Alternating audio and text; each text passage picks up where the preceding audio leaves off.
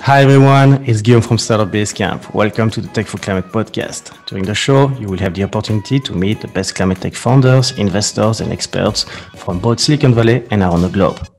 They will share with you their stories and personal journeys into this growing and exciting industry, giving you some insight into the ecosystems that help you to take part in the fight against climate change and benefit from the opportunities it can represent. The podcast is divided in two small interviews. During the first part, you will get to know our speakers, their perspectives on the climate crisis and how climate tech is changing the game.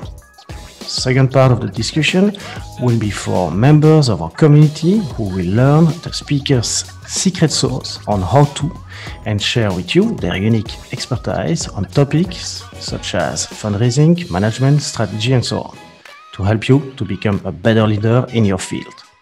So before we start, I would like to quickly share what we are doing at Startup Basecamp to support climate tech founders in accessing resources and gaining visibility with investors they seek. Our initiatives include a membership-based community platform offering access to a dedicated Slack group with a growing number of founders, experts, and investors from around the world, and a series of exclusive content such as interviews, weekly job listings, events, and our quarterly online pitch of night opportunity. But more than a place where you can learn, exchange, and grow, we are building a matchmaking service to facilitate connections between our members and top investors and experts in the field. And soon, alongside with other top investors, we will be launching a small fund to co-invest in the growth and acceleration of our members. Finally, all of this is possible because of your support and donations. We are a small self-funded team, and we want you to be part of this collective movement against climate change. So please share one episode with a friend and subscribe to the channels. As an added bonus, we will plant a tree for each of our subscribers each time we reach 1,000 new fans or donors. Do not hesitate to connect with me via social media or email guillaume@startupbasecamp. Thanks a lot for listening. I hope to get in touch with you soon. And now, let's go for the show. Hi everyone, during this new episode of our Founder Series, we're sitting down with Josh Santos, co-founder and CEO at Noya, which has developed an exciting and affordable CO2 capture process that utilizes existing industrial equipment such as boring cooling towers to pull CO2 out of the air. Noya then takes the CO2 pulled from the atmosphere and repackage it for sale to industrial CO2 consumers. I was super excited to speak with Josh and learn more about his story, which started at Tesla and then Harley-Davidson and led to the launch of Noya. You will discover with Josh the direct air capture tech landscape today, what's happening in the industry, and then go deeper into their unique and affordable process, which opens the road to scale DAC technology. One of the key technology, I believe, in the fight against climate change. Finally, Josh will share the next steps necessary to achieve their growth and how you can get involved into the process today. In the second part of the talk, Josh will give his secret sauce for early stage founders looking to fundraise with famous investors as Low Carbon Capital or MCJ Collective. Finally, he will share some key advice on how to join YC and his own work-life balance tips for founders. Josh, welcome to the show. Hi, Josh. Welcome to the Tech for Climate podcast. We're super excited to have you here with us today. So before we start, can you give us a 30-second intro about Noya? Yeah, I'd love to. And thanks for having me on the podcast this morning, Guy. I'm really excited to be here and excited about the work that you're doing for all of us in climate. So thanks for having me. Noya is fundamentally reducing the capital cost and time required for building, installing, and commissioning direct air capture machines. We're doing this by retrofitting existing pieces of industrial equipment like cooling towers and turning them into CO2 capture machines. We saw when we started the company that these processes can take a huge amount of time, sometimes years, to build, and they cost a lot of money to actually install, in the hundreds of millions of dollars, sometimes above $1 billion to build. And so Noya is solving that problem and making direct air capture a scalable and quickly deployable solution for the continued addressment of climate change. Okay, so let's start by the top. Can you tell us a little bit more about your story, Josh, and your background? Anything maybe specific that is not public yet about what you like to do besides building Noya? And I would like to use this story as well as a segue to kind of like explain us a little bit like what were your driver that really like was the motivation for you to jump into the clean climate tech industry. Yeah, I think that the driver goes back to, when I was little. I grew up across the United States Southeast. I lived in almost every state between Georgia and Texas, north to Kentucky, and went to 13 different schools before shipping up to Boston for college. And having the opportunity to have traveled across most of the Southeast, I saw that we Southerners love our fried foods. I also saw that there's there's a huge way in which climate change presents itself and has been presenting itself for years in the form of hurricanes down there. I had to live through many experiences where I remember we had to take shelter from some sort of dangerous storm or winds or tornadoes that were caused by these tropical storms, and they've only been getting worse since I was little. And so I just want to be able to, I think, help people like me, kids like I was in the future, to not have these terrible experiences where they have to witness destruction and huddle in a closet with their family for safety and shelter. So that's a really fundamental part of what drove me to want to start Noya. And when I got to college, I studied chemical engineering because I wanted to give back to this problem somehow. And I was fortunate to have some great teachers and professors at MIT, where I went to college at. And then moving out to San Francisco, I spent some time at a YC-backed startup doing more health tech stuff, but then transitioned right into climate. And I worked at Tesla and Harley Davidson, in both cases doing EV program management. And so I think climate's been a continuous strain of impact and desire over my entire career so far.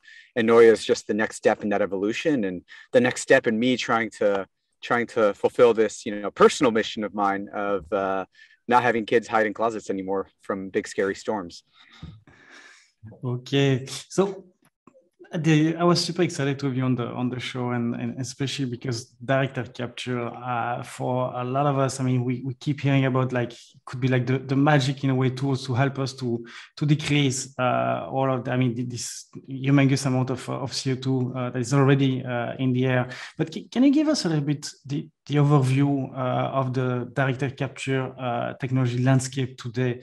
I mean, how is it evolving, and what is blocking and slowing it down? And maybe, what needs to happen to operate that technology at scale and really like having director capture contributing to effectively reach the 2050 net zero goal? Yeah, director capture is an important solution in the future of how we're going to address this challenge that we're facing. And I do know that a lot of people think of it as a silver bullet. I think a better way to think about it, or a different framing, might be that it should only be needed once we've done everything else to reduce all of our emissions down to zero, or as close to zero as we can get. The less we emit, the less we have to pull out of the atmosphere. It's a pretty straightforward math equation. The landscape's rapidly evolving. It's a really exciting time to be a direct air capture company. We've seen in the past, year and a half since we started working on Noya, many different kinds of companies with many different kinds of solutions entering the space. In terms of the landscape and how you can kind of segment direct air capture, I think there are a few different ways, and people have written, very complete reports that are much more comprehensive than what I'll say here. But I'll sort of bucket them into two different categories. And I'm referring to technologies for pulling CO2 from the atmosphere. Direct air capture on land is one. Direct ocean capture in the ocean is another. On land, people are using all kinds of ways. Some people use a liquid chemical mixture that they push air past that captures CO2. Some people are designing a solid material that is able to react with CO2 in the air and using that to capture CO2 from the stream. Some people are taking electrochemical approaches. Some people are taking biological approaches. Some people are taking enzymatic approaches. And so there are many different theories and approaches and ways in which people are taking a stab at solving this huge problem.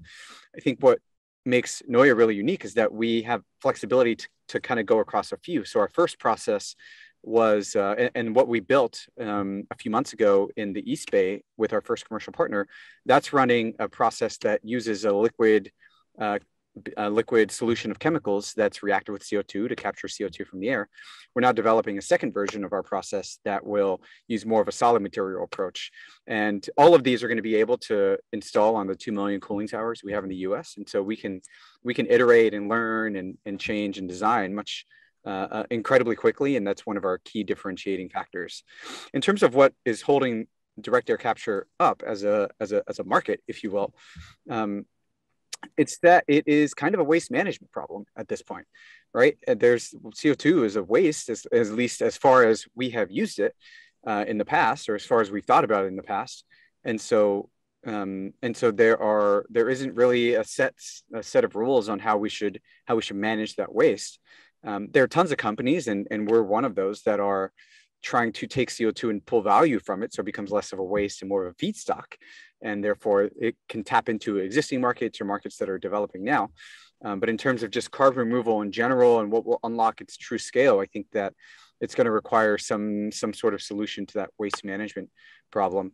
In the short term, we're able to get some traction, early growth, and begin to build out the business and the technology using existing markets. Our specific approach has us selling CO2 to people that already use CO2. And we'll always prefer people that lock it up forever, folks that are putting CO2 into concrete. We love that because they're locking up forever and we don't have to worry about it. And as the rest of the landscape develops on the demand side, in terms of people paying for carbon removal or people paying for captured CO2, then we'll be developed and ready to tap into that market when it becomes available. Mm-hmm. So before we go too deep into Noya, I'd like to understand a little bit like the story of Noya. So you and your co-founder, and your original team, how long did it take you guys to put together the first prototype, and what was the initial challenges that you faced, and how did you overcome them? I got a little lucky because my co-founder was my roommate for like 5 years in San Francisco. We lived together in the Mission District, and I think we were both feeling the desire to do something more impactful and more important and better for the world. His background's in mechanical engineering. He has done a lot of robotics work and a ton of work on like huge industrial moonshot type projects. And so his expertise fits really nicely with exactly the stuff we need. And I just remember, as I was thinking about like what are the big problems that I specifically am able to impact given my unique set of skills and what I want to do in the world, I just sort of asked myself the question, like, if climate change is caused by there being too much CO2 in the sky, then can't we just pull CO2 out of the sky? Now, that's an incredibly naive question for everybody in climate because everybody already knows the answer to that is yes. I hadn't looked much into climate at that point. I was focused on EVs, and so much into, I should say, not climate, much into carbon removal and that whole entire budding space. And so I said, okay, well, this is a fairly straightforward question. Let's just try to find an answer to it. And so I talked to Daniel, my co-founder, about this, and we started iterating on a couple of different ideas. Pivoted once from an idea that was bad to what the idea that we have now. And we, in terms of like getting the first prototype done, we were able to hack it together pretty quickly in my backyard. We did it in like, I don't know, a month maybe. And then using that prototype, we were able to close our first round of funding from 50 Years and Lower Carbon Capital. We then got into Y Combinator and then started building our second large prototype, or I should say commercial pilot. And that's what's currently running in the East Bay and actively pulling CO2 from the sky. And that took us about 4 months to build. Okay. So we had a lot of challenges at the beginning because we didn't have any money to spend on any of this. We were trying to bootstrap a hard tech startup. So that wasn't great, but we were able to be really scrappy. And I remember Daniel, he like bought a barrel off of Craigslist for $20, and then we like sawed some hose into the side of it and built a really janky cooling tower in the backyard, but it worked, and it allowed us to at least prove the concept that with our solution you can capture CO2 from the air. I'm sure the surrounding area was super excited to see two guys like starting to do like those strange experiments in the backyard. My neighbor was less than psyched. At some point, I remember he stuck his head out the window to ask us what we were doing, and we told him we were working on a side project and that it was all going to be fine. And then a few hours later, our doorbell rings, and I go to answer it, and waiting for me on the other side of the doorbell are 15 of San Francisco's finest police officers from the bomb squad with the fire chief and a robot for bombs, because my neighbor thought we were building bombs in the backyard. And so he called this entire squad of people to come and check out exactly what we're doing. I have a picture they let us take of their visit. But they were called a few more times to the house after that, despite the fact that we told our neighbor we weren't building a bomb. We told them we weren't building a bomb. We were trying to help, guys. Yeah, so they weren't psyched about that. But luckily for everybody, we were able to find an office and move our not a bomb out of it into that space. That's an incredible story, man.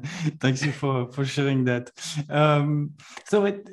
Let's go a bit back to your prototype and know what you have in pilot project. Like how does it work? If you can walk us through a bit more into the tech in itself, like and you mentioned that you're working with cooling towers. Was that a choice per se, or was it easier for that, or how did you come choosing a cooling tower at first instead of something else?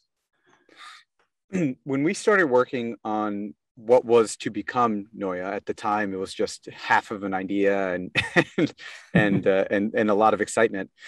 We had identified that, one of the hardest parts about direct air capture was the fact that it requires a lot of equipment that's all pretty expensive. Mm-hmm. And so we said, from the start, that if we can find a way to think differently and creatively about the capital costs of direct air capture, we can probably build a solution that's going to be unique. So I mentioned our first prototype idea earlier. That idea was an air purifier that pulls CO2 out of the sky. And that would be something that consumers would buy. And so consumers would take on the CapEx themselves, and they would pay for the OpEx, and we'd pay them for running the thing, and it'd be this beautiful cycle. I still like that idea, like emotionally. I don't like it as much from a business perspective because of reasons I will spare you and your listeners. But through the work on that, we realized that our air purifier, we were designing it initially to work on some liquid-based solution that moved air past water and was able to capture CO2 in that way. And so when we scrapped that idea and started working on something else, we didn't know what else, but we knew that it had to have those two things available.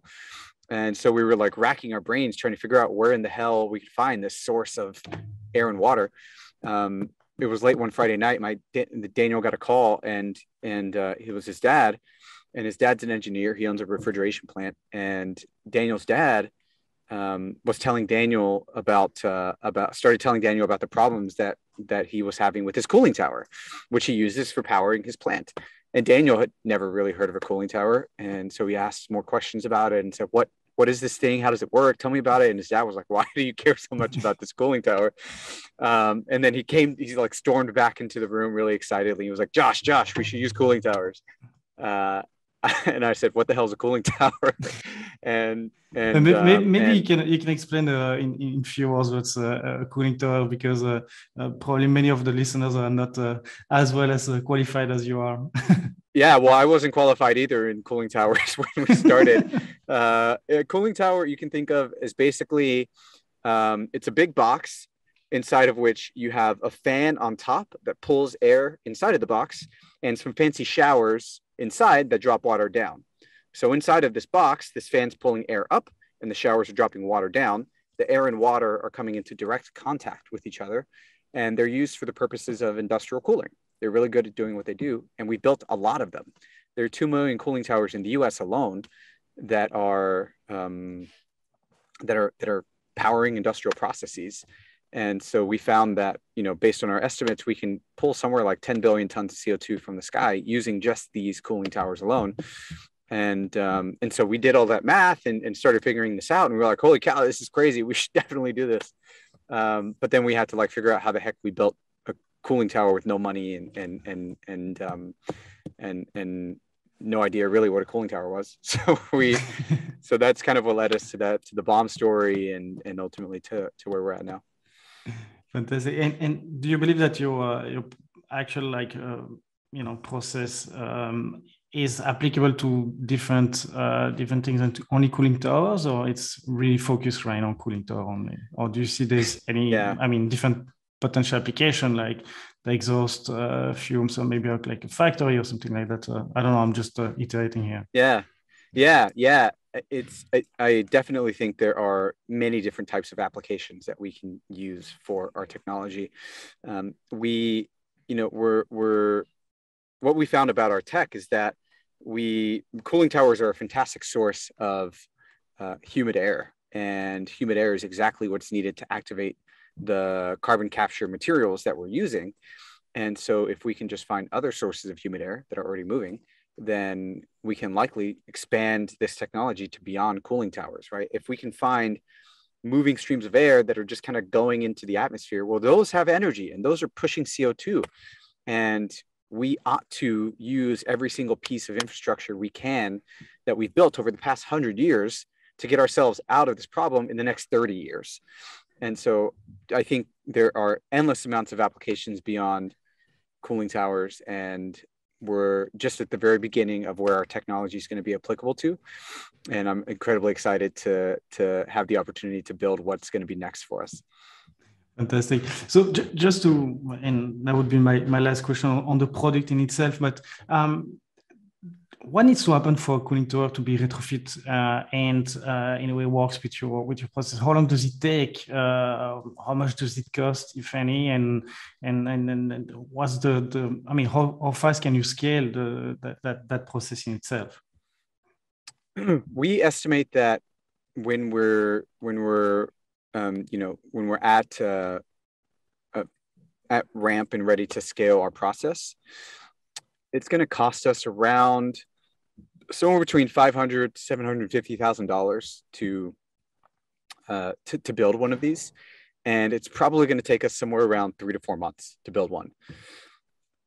That money and installation time will get us something like, and again, it depends on the cooling tower because they vary in size, but it'll get us something like 3,000 tons a year, maybe, per of CO2 from the atmosphere per cooling tower. For us to install our process, we just need to install a few pieces of equipment that we're designing right now next to the cooling tower that don't really change anything about the cooling tower. They sort of just like Lego plug in to it. And what we're doing there is basically just taking advantage, like I said, of the airflow, running it through the equipment that we're using for capturing, processing, regenerating, and pressurizing the CO2 that we capture, and then we move it off site where we sell it to customers that need it. Okay, so tell me a bit more about like the CO2 that you capture. What are the application? Who is using that CO2? Are you guys selling it? And I guess those buyers, like, how do you bring that CO2 to the buyers in itself? Like, what's the logistics involved to really like transfer the CO2 from the cooling tower to the potential buyer? Globally, there are just under 250 million tons of CO2 consumed in the world today. Much of that goes towards things that you think about when you think about what direct air capture has traditionally been used for, things like enhanced oil recovery, as a great example. It's used in chemicals and it's used in food, medical applications. I mean, CO2 has many different applications which people use it for. And there are, generally speaking, two kind of ways in which CO2 is distributed. The first is in a liquefied form, where you have a company that's consuming it in high amounts, and the second is in cylinders, where you have companies that are consuming it in smaller amounts. Many of the companies that are consuming it in smaller amounts in these cylinders are small businesses, right? They're business owners that are trying to grow their business, and they've had a rough time over the past year and a half. And many of them are grossly overpaying for the amount of CO2, grossly overpaying for the CO2 that they're buying. And they're doing that because they're not buying it in high amounts. So the like individual cost of a cylinder to them is not really that much. But when you add up all of the cylinders that are required to make, say, a ton of CO2, the production cost is immense. And so what we're really doing is we're serving these businesses first, these small businesses in food and beverage, and companies like, like your local bar or your local restaurants or your local favorite craft breweries, or any of these sorts of folks that use CO2, but are probably grossly overpaying for it. We're helping to serve from the very beginning. And so that's our first target customer, because we can help make them help make their businesses better. And it's great for us because when our costs are still high, because we're still working on the optimization and development of our process, it allows us to take that money and plow it straight into R&D.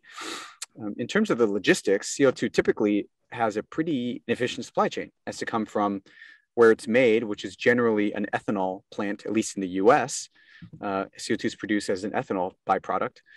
And those are, who knows where, right? Somewhere in very far away from urban areas, where we tend to find a high concentration of these small businesses I was talking about. And then they have to go through a few steps, whether it's, ethanol facility to secondary holding facility to local distribution center to small business, before they actually get to where they need to go. We're also fundamentally solving that, right? We're making it an incredibly simplified process by developing a carbon capture technology that can be installed on the rooftops of commercial real estate buildings in dense urban environments. Then we can turn every single skyscraper in San Francisco, New York City, Chicago, et cetera, into its own individual CO2 vacuum that's just sucking CO2 out of the sky. Some of that CO2 is going to go to these small businesses. Some of it's going to go to larger businesses in the future when we have our costs lower. And the rest of it's going to be removed from the atmosphere. And as this market that I talked about earlier, this carbon removal market, continues to mature, more and more of our CO2 is going to go towards that, right? We exist to accelerate the transition of the world to a carbon neutral existence. We ought to be removing as much CO2 as possible as that market starts to develop. And that's exactly what we're going to do. So we're starting with the folks that I'm really excited to serve, and we're moving to everybody else that I'm also really excited to serve by removing the CO2 from the sky. So maybe let's go a little bit into the economics of Noya. What are the current one and the expected one? I mean, you mentioned also I think your business model is quite innovating. Tell us a bit more about margin and how you already mentioned the cost to put your installation into an existing cooling tower. But what are the economics behind that as an investor? Why you think that you can, in a way, beat the market? Yeah, our first process, the one that we have running already, we estimated that we can get that process down to around $150 per ton, probably closer to $100 per ton.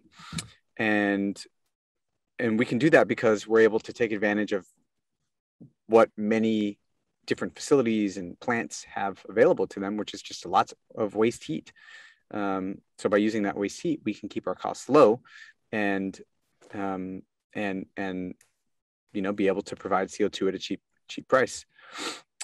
With our new version of our process, our costs are going to be even better than what I just mentioned. We're not publicly sharing any of the information about that process yet, but I am incredibly excited about what it's going to offer to us and the industry. In terms of gross margin and kind of how we're thinking about the numbers, we're able to be cost competitive or better than what current CO2 providers can be. And we can do that because, like I said, we're making the supply chain more efficient. We're keeping the CapEx low. In many cases, we're able to keep our own OpEx low. And so our costs are minimal in terms of relative to a direct air capture process and what people typically think about, and can many times beat the incumbent CO2 providers as we're starting to grow our space in the market. So in terms of like business model in itself, you mentioned that there's a share revenue model in place with the owner of the cooling tower, or how does it work? Am I right by saying that? Or yeah, our business model is it's incredibly viral for the cooling tower owners. We cover the upfront capital costs of what it will take to install this process at a given facility. We take the CO2 that is produced by this process and we sell it into the market. And we give the cooling tower owners a small percentage of the revenue that's generated from the sale of the CO2. So they don't really have to pay anything. And in exchange, they get two things.